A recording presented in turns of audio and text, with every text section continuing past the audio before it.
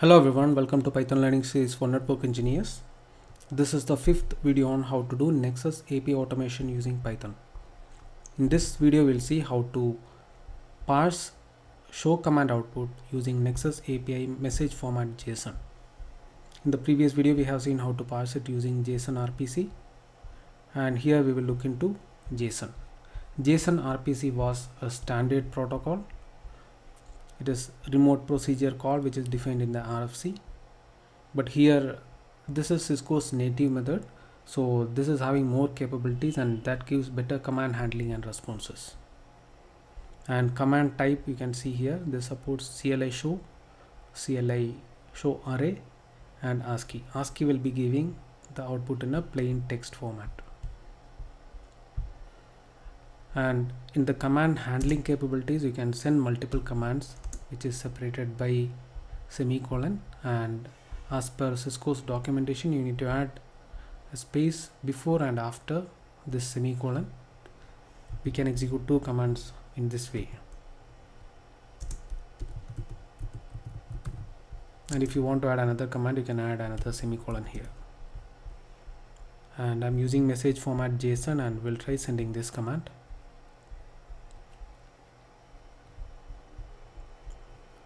And you can see we are getting additional information here like input command and the code and message status, everything we are getting. But the entire output data, the command output is going to be same. If you want to see the supported commands, you can go to command references. By default it supports all these commands, and you can see the command schema here. We will be able to parse all this data from the JSON response. We'll do some parsing as well. And here, for example, if you have multiple commands, here it is only 3 commands, so we can manually go and add the semicolon. If you want to add it, we have shortcut in Python. You can open Python terminal here. I'll give Python 3 and I'll just create a multi-line string. I will call that as s equal to, and I'll give 3 quotes and paste the content, and I'll close it. And then I just need to do s dot replace, and I just need to replace the new line with, so for new line it is /n, so I'm trying to replace all this new line with a space, a semicolon, and another space. If I enter, I'll be getting the output here. Since it is 3 lines it is easy, but if you have some 15-20 lines you can just use this and get the data. Now we'll paste this content and try sending to the device using message format JSON, and I have received 3 outputs. And same command, if I try to send it from JSON RPC, this says request contains invalid special character. It is not able to identify this character. So it is better to use JSON format if you're sending multiple commands in single request. Now let us look into the Python script. Here if you see the script, the only difference from the JSON RPC is this. Let us look into one of our previous script which we have written using JSON RPC.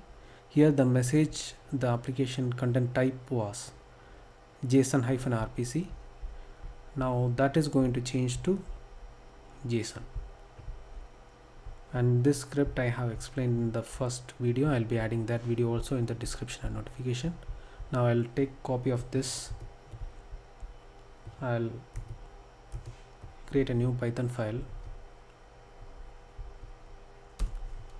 04.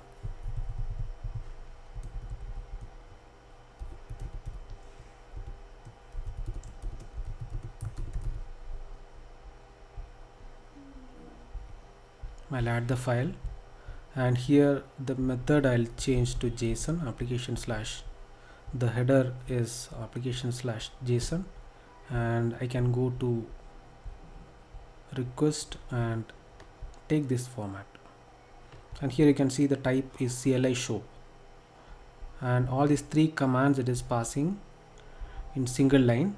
So I'll copy this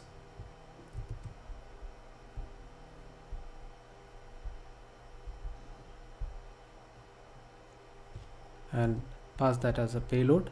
And here you can see I have added verify false because my Nexus is not having a valid certificate from trusted source. It is using self-signed certificate, so I'm using this. In production I would suggest you to have a valid SSL certificate. And here to handle some of the SSL handshake error I'm just suppressing that insecure request warning. Now we can remove this and we'll try printing the response.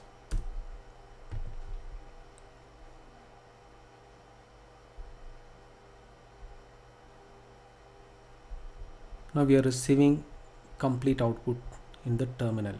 Now we will try to parse this output. So here the format you can see it is INS API. Inside that we have outputs, then output.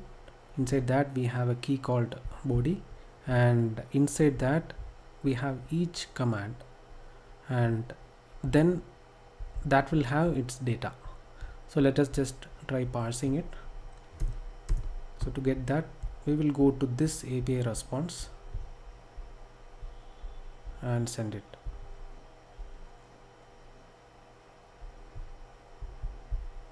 So first we will parse the chassis ID. So it is INS API, then outputs, and inside that we have output. So I'll directly print it. Print response, and inside that we have INS underscore API,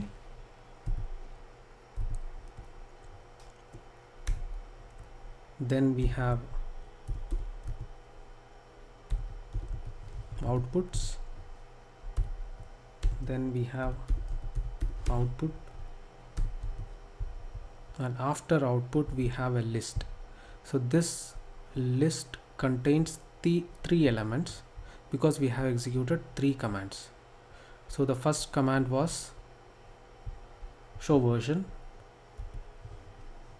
So from the show version output, the 0th element, we will try taking this body, and let me give, then from here we will try taking this chassis ID.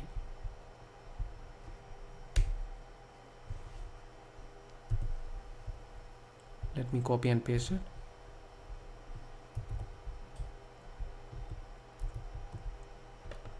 So we'll try running this again. So now we are getting chassis ID. So we are not doing any manual parsing, we are getting the data, and from here we are able to just read this particular dictionary and parse the data.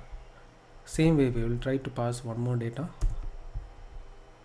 From here itself we will try to take processor board ID.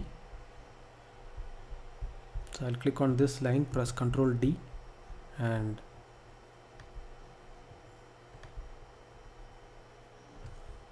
I'll take this. Any data you can take, I'm just randomly taking some data to just demonstrate how to parse it. Now from the first output, 0th element we were taking, now we will look into, so this is another command, and if you look into this response you can see it properly.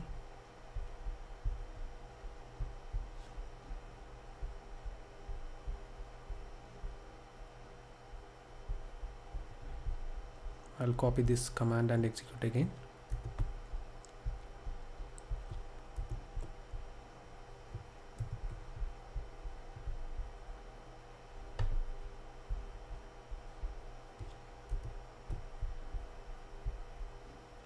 This is JSON, and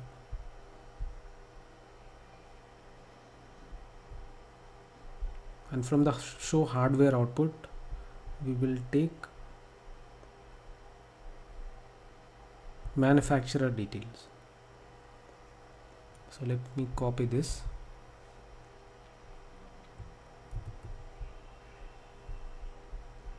And I'll click on this line and press Ctrl D so that it will copy and paste. So I'll give now first element, and inside body I'll give manufacturer. Now if I try running this, I'm passing 3 data. So you can see here, so chassis ID, then board ID and manufacturer. So from the third element, so let us take some additional data like interface details. So you can see here, this is the third command. The command is show IP interface brief. pprint is printing in this format. They are doing some kind of ordering here, but this is the actual order what we receive from the device.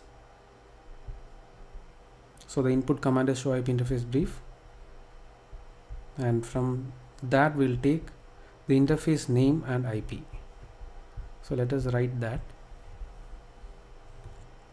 I'll take a copy of that, and here this is second element in the list, and here you can see inside body we have table INTF. So table of interfaces,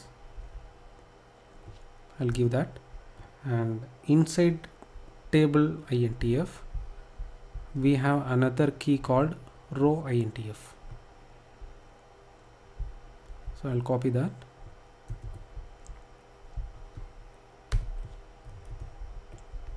Then inside that we can take the interface name,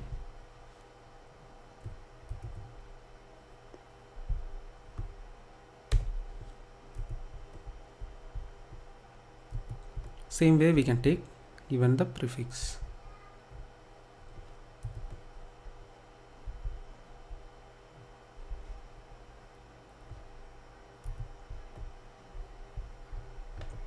So let us run the script. This time I will comment the response, the actual response, and I will print only the parsed output. So we are getting the data. In this way, any data you can parse from any of these show commands. And you should be able to see all the schema from this page. And in the next video we'll see how to use CLI ASCII and get the output in a plain text format and parse it using regex. I hope this video was helpful for you to understand how to parse show command using Nexus API JSON method. Thanks for watching. See you in the next video.